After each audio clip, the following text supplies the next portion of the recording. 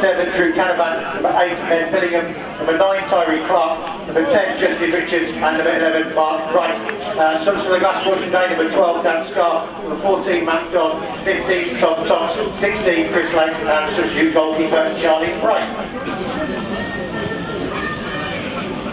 And a reminder, folks, obviously, should the game end after the draw at 90 minutes, there will be a replay on Tuesday night back from Brewery Field in Spennymoor. There is a Glass Boys coach going to that game should one we need. We're leaving here at 1:30 PM.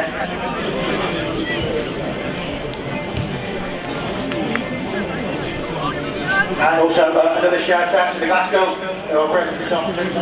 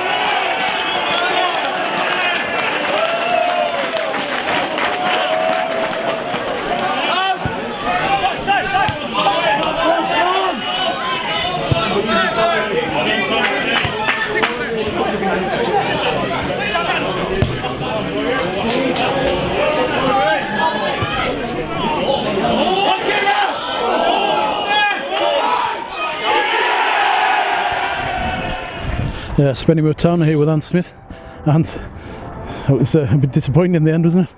Bewildered, to be honest. 2-1 up, I thought we controlled the game. I thought we should have been out of sight, to be honest, on chances, especially first half. There was only one team in the game, and we'll make silly mistakes. We don't manage the game properly, and we give them opportunity to get back in it with a cheap free kick.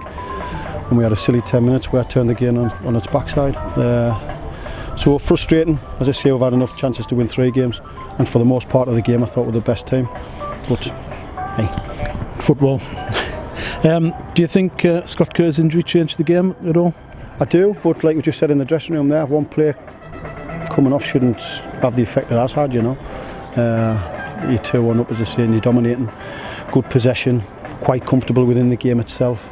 Didn't really see any danger.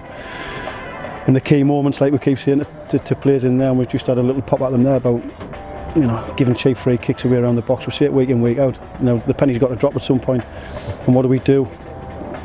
In a good period for us, we give a cheap free kick away, and they've capitalised on it, which was something we were aware that they were good at.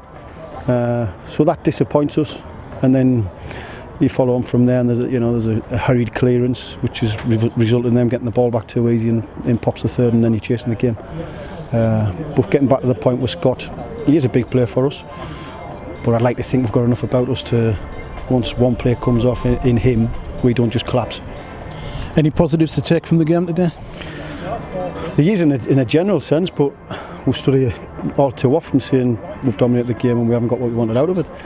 And we've got to be a bit more ruthless. We've got to show a bit more character when our backs are against the wall, and we have got to start game managing it better than what we are, and making better decisions when we put ourselves in good positions. So it's a frustrating day. in all, I think we were the better team. As daft as that sounds, we're coming away 4-2, but you know, you give them credit because they've took the chances. I think you always sometimes say that better team don't always win.